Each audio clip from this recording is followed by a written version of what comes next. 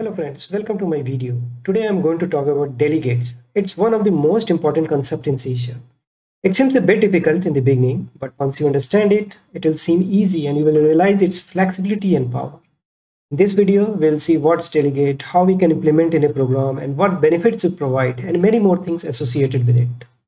Before we get started, just a quick reminder to subscribe my channel, hit the red button, and don't forget to click on the little bell icon.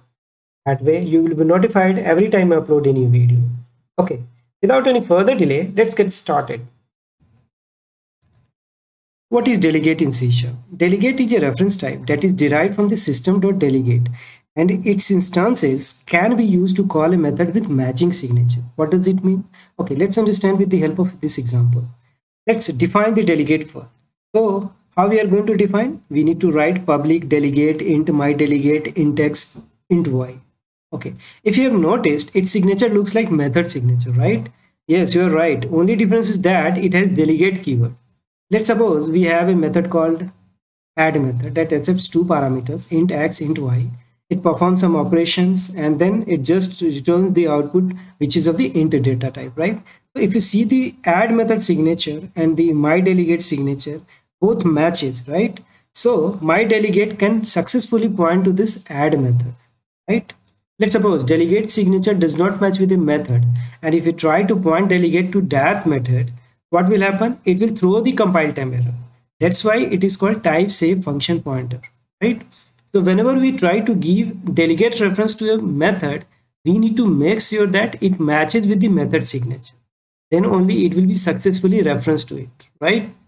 Okay, so now we have seen what is delegate, how we can define the delegate, how we need to make sure that delegate signature should match with the method signature so that we can successfully reference to it. Okay, so now we will see how we can use it in a program.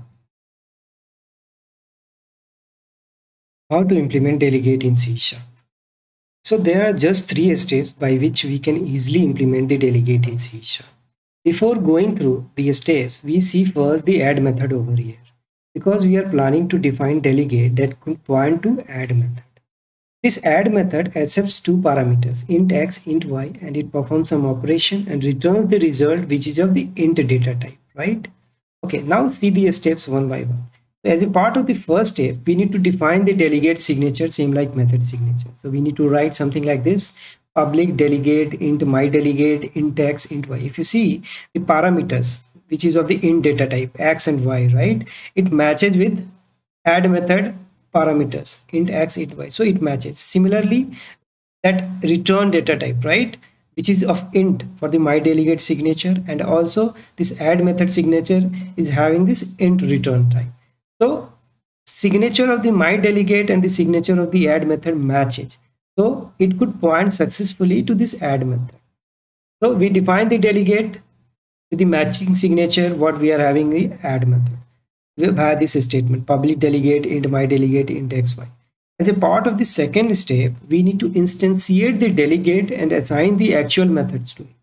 So there are two ways. The first way, we need to assign the method via the constructor. For this, we are going to write something like this: my delegate obj my delegate is equal to new my delegate and add. Here we are passing method add, right, in a constructor. So yeah, that is the first way. The second way is we just need to simply assign this add method. So we need to write something like this: my delegate obj my delegate is equal to add. So this is a simple way of assigning method. Okay, as a part of the third step, we just need to invoke or call the method through the delegate instance. Again, here there are two ways. The first way, we need to give a direct call, right? For this, we need to write something like this: obj my delegate, and we need to pass this parameter. Here parameter first is 3, the second parameter is 4, right? We are going to pass this value so that it will reference to the add method, perform some add operations, and then gives the output. And whatever the output that we are going to receive by this calling this delegate reference, okay, so we are going to store those result set into this result variable. So that is the one way via the direct call. The second way, we need to use this invoke method.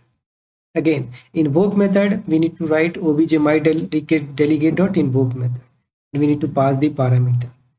So either way, I mean, if you are going to call this via the direct call or maybe using the invoke method, output we are going to get the same, because it is just pointing to the add method only.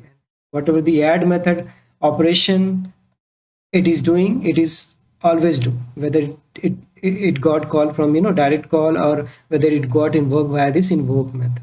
So whatever the output we are going to receive, we are just going to store it into this result variable. Here the result would be 7, because we are going to pass this 3 and 4 value, right, to this add method. And this add operation just perform this addition operation. 3 and plus 4, right, is equal to 7. So 7 as an output we are going to receive it, and then we are going to store into this result variable, right? So we have seen how to implement delegate in the C# in just 3 steps, right? So we need to keep in mind, we need to just first define the delegate signature that matches with the method signature. Number 1. Number 2, we need to instantiate the delegate and assign the actual methods to it. That we have seen the 2 way, right? The first way assigning the method via constructor, and the second way we just simply assigning the method. The third step is invoke or call the method through the delegate instance. We can give a direct call, or maybe we can use this invoke method. Like either way we are going to get the result, right? So this is the steps that we need to implement while we are going to use delegate in the C#, right? Okay, so let's see all those things in Visual Studio in action. Okay, so here we are on Visual Studio. I have created one console application, delegate demo, that has program.cs file. If you see, there is a class called program. It has main method, right? There is another method, add method. Add method is nothing but the static method that accepts 2 parameters, int x and int y, perform the addition operation and returns the output in the form of int data type, right? Its return type is int. So as we discussed, the delegate can be implemented in 3-way step, right? 3 steps. So if you see the step 1, we need to define the delegate. I have defined the delegate, public delegate int my delegate int x int y. If you see the signature of this my delegate, it matches with the signature of the add method, right? So it could point to this add method. Okay, so as a part of the second step, we need to instantiate the delegate and assign the method to it. So here I have instantiate this delegate. So for that we have written my delegate obj delegate is equal to new my delegate, and then we are passing add method as a in a constructor, so that this object delegate has a reference of this add method, right? So as a part of step 3, we need to call a method using the delegate instance. So here I have called this method obj delegate and passing this parameter x and y. Here x value is 5 and y value is 7. Okay, so obj delegate is nothing but a delegate instance. So we are just giving this parameter x and y, and eventually it calls to the add method that basically accepts these parameters x and y and perform this addition and gives the output. So once this output get received, we are storing into this result variable, and then we are printing into this console window addition of x and y is, and finally that is the result, right? So let's start this program and see the output into the console window. So I just click this start button. So now if you see this output got appear into this console window. Basically the delegate worked, and it called internally to this add method. The add method perform that addition operation and gives the output, and this output we have collected into the result variable, and then we have printed into this console window, and that's what it got appear into this console window, right? Let me close this. Okay, so if you see all those things, like step 1, step 2, step 3 we have written, and it successfully called this add method via this delegate instance, right? So here we have seen how to implement delegates in a program, but you must be thinking, why to write delegate just for calling add method only, right? We could directly call add method without using delegates, right? Yeah, you're right. But here it's just a simple example by which I'm explaining how to implement delegate, so that you could understand the concept. Once you understand this basic concept, you could apply delegates concept in real-time project. and you would realize the delegate potential, how it solves the business problem, right? Okay, so let's see another example to experience its benefits in real-time business scenario. Okay, so here we will see real-time use of the delegates. Delegates are heavily used in framework development as a callback.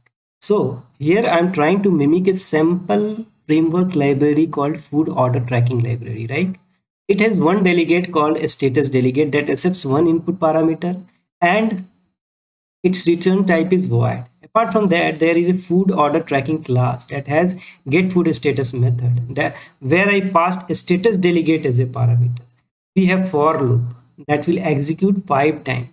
In for loop, I called sleep method that will make thread to sleep for 2 seconds.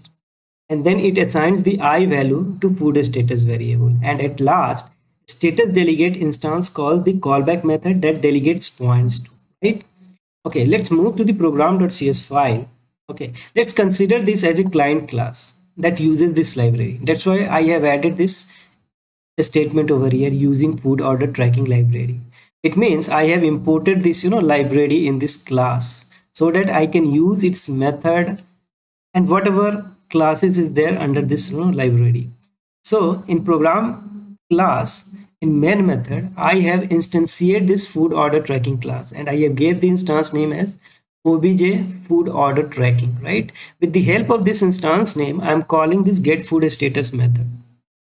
The get food status method accepts basically delegate, right? A status delegate. But here what I'm doing, I'm just passing this my food status, which is nothing but a method name.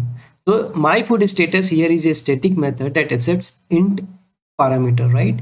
And based on that int value, it is going to printed the statements like food order received, preparing food, packing the food, in transit, delivered, and if nothing gets matched, then this default statement is going to get printed like order getting cancelled. So basically we need to understand over here, whenever we are going to pass this my food status method as a method name in this get food status, right? And here we have this status delegate, right?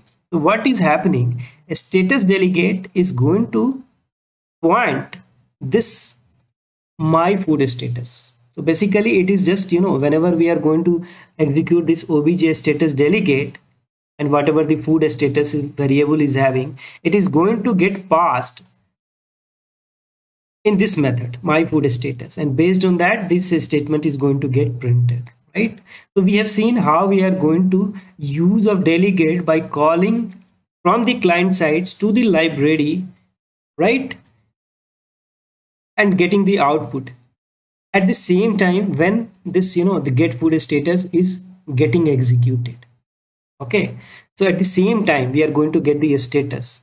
Whenever the status gets changed, we are going to get printed into the console window. Okay, let's see it by executing this example.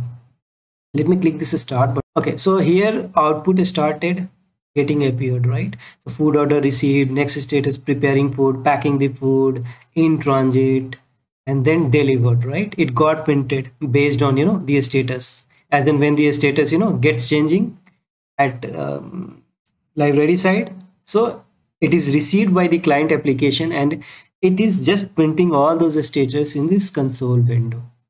So yeah, we have seen the practical uses of delegates, right? Okay, so move on to the next concept. Instantiate delegate by using an anonymous method in C#. Yes, we can create an instance of the delegate by using an anonymous method as well. Let's see it with the help of example. Here I have written public delegate void my delegate string str. What I'm doing over here, I'm just created this delegate and gave name as a my delegate that accepts input parameter as a string, and here it is void is a return type. If you see this main method, I am trying to instantiate delegate by using an anonymous method. Okay, what is anonymous method? We need to understand, right? So anonymous method is a method that has no name, right? And it is going to get created with the help of delegate keyword. That's what I have written, delegate string str console.writeLine. Then this is the value is going to get printed.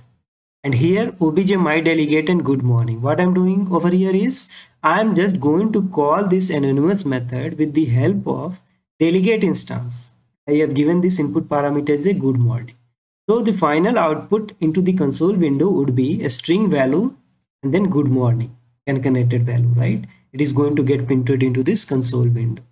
So yeah, that's the way how we can instantiate delegate by using an anonymous method in C#. Okay, we have seen how to create an instance by using the anonymous method. Here we are going to see how we can create an instance using a lambda expression in C#. Okay, if you see this example over here, public delegate void my delegate, it's the same delegate we have created earlier into the anonymous method, right? Where we have given this, delegate name as my delegate that accepts an input as a string and the return type is void. If you see this main method, I have instantiated this delegate using this lambda expression. So str is nothing but the input parameter and it is just giving this lambda expression sign, right? So that this string basically str that it is going to work as an input parameter, and this is the console.writeLine is the body of this lambda expression that is going to get printed into the console window.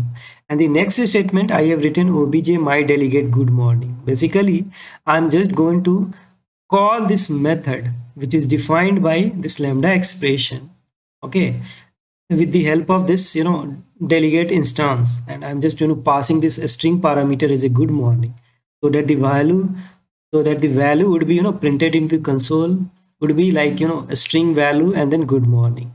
So the same output what we have received in the anonymous method uses, now here we are going to achieve it with the help of lambda expression.